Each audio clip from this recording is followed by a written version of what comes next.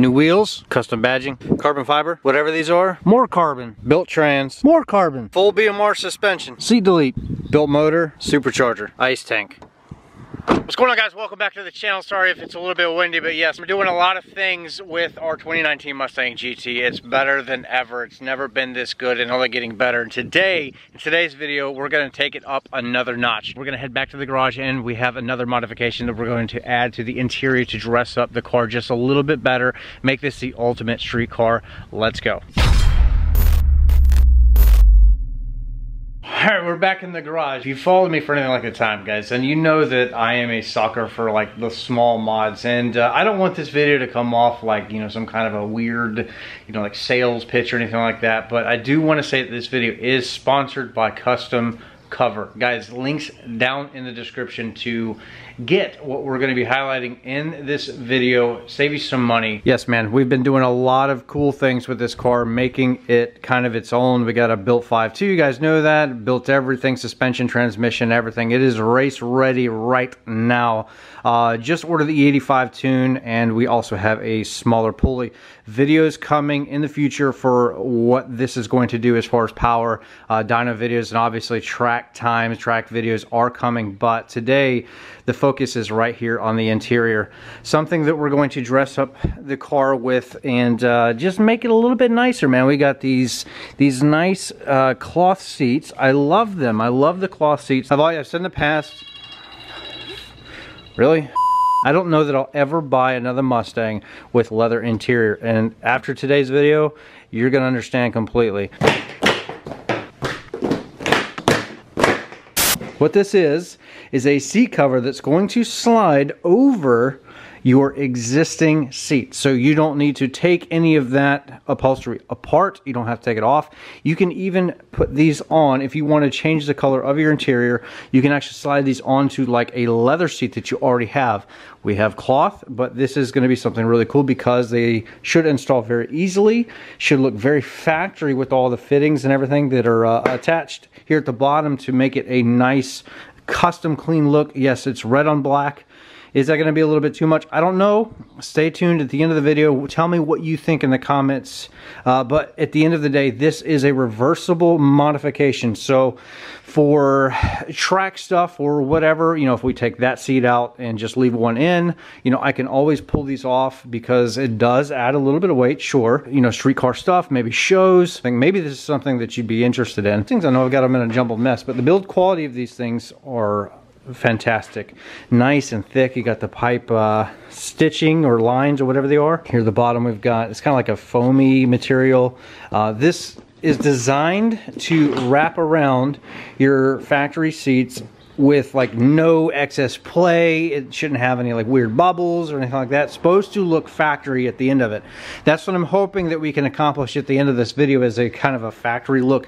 When I ordered this car a long time ago, I really debated on like a red interior, the red interior package seats that come with these cars. This is a 401A option car, but I did not do it. I went Recaro instead, and I don't know that I'll ever buy Recaros again. For drag racing, which is mostly what I do, these seats are perfect, but for the shows and off-track stuff, this is something that I think we're going to really enjoy. So it's pretty much a complete package. You're going to get the full interior, you're going to get both seats, headrests, and you're also going to get the back seats.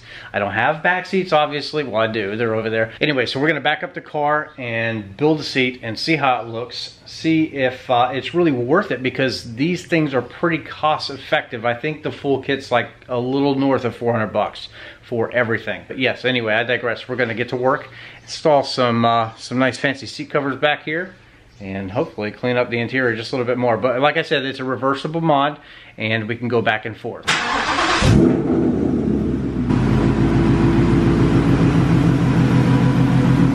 Alright, we're going to start with the bottom. These are supposed to fit like really tight, and the way it looks is you have these plastic clips. These are going to shove through the back of the seat here. Then you have this elastic whatever, and it's going to go basically underneath in some manner to keep the back down. This should, let's see, it's supposed to be very, very tight. You may have to actually remove this from the car to get this done. On the Mustang, at least, you have this is all covered, and this is where the straps need to come out. So let's see what we're doing here. So, okay, we got some elastic there. That's just, should be able to come off pretty easily, yep. Looks like we got a plug. Let's get this out of the way. There's one of the clips that's coming through the back right now. So there's 3 of them, so we just got to fish them through. Looks like it's non-adjustable, so I think the intention of this strap is actually to go over the outside of the plastic, since we have a little bit of excess here. It'd be nice to see if this was, you know, adjustable. I'd like to see that in the future, possibly. That's like an improvement. But if I went over, you know, then if I went over the plastic, then, you know, of course, we'd probably have no slack. But it, you know, it is possible to tuck up underneath and then clip from this angle here. That way we don't see anything. So when it's in the car and it's all nice and flush, I mean, this is about the only gap that you're going to see, which is going to be pretty much nothing once it kind of conforms a little bit to the seat that it's resting on. But as far as the rest of it, so elastic here and also here, looks like it clips in one of these areas here. You can kind of see where I've got it clipped right there in the plastic, kind of like the back does. Okay, so you have elastic, goes back into its factory position as one of those clips, and the bottom of the seat is now secure. So the back is pretty much the same way. You're gonna feed them through just the same, and this is pretty much how it's gonna look on the back from what I can tell how to figure out. Anyway, I'm gonna put this back, and then these clips will kind of just go into a spot like right there. This side, it's got a zipper there. It's got a nice seat back pocket here. We do see a gap here because this is actually going to be resting on, like, the center console is going to go through this area here. So this is the inside. You can see where the seat belt is. But on this side, it's a little bit more clean. It comes down a little bit further, wraps around the plastic a little bit better. We got it all installed, and I have got to say that I love it. So check this out, man. We have a little bit more luxury and class inside of a pretty dark interior otherwise. And I gotta say, we're gonna step out here and I'll show you how it looks red on red and everything. But I gotta say, as far as the seating position, nothing has changed. I've been driving around with them, and it's really hot outside. It's like 90 degrees, and it doesn't feel any more hot than a regular leather seat would. These are not obviously heated and cooled, but the cool thing is that you can take them out if you want to. So once I figured out how to do the passenger seat, when I pulled the driver's seat, it took me, like, I'm not even kidding, like 5 minutes. I mean, it's very quick. Yes, you do have to remove your seats to install them, but that's something that you're not going to be doing, you know, like every other weekend. But these are just a little bit nicer. But, you know, a little bit of color is not bad. So yeah, this is pretty much how it all comes together, man. Looks freaking awesome. Looks so delicious. You can see where it pokes through here, but other than that, I mean, just looking at them, it looks almost like a factory seat. I mean, you see how the leather comes down and wraps nice and seamless around the plastics and everything. Yes, you could spend the extra money on, like, completely re-upholstering these, or you could just buy a seat cover like this, which is pretty cool because you can take it on and off pretty easily. Maybe you know, get ripped or teared, maybe get stained, you know, you could pull it off, replace it. You can wash these. I actually put that to the test. I washed these delicately, and it did not lose any color, didn't lose any, you know, fit or finish or, you know, quality or anything like that. Couple of things to note though.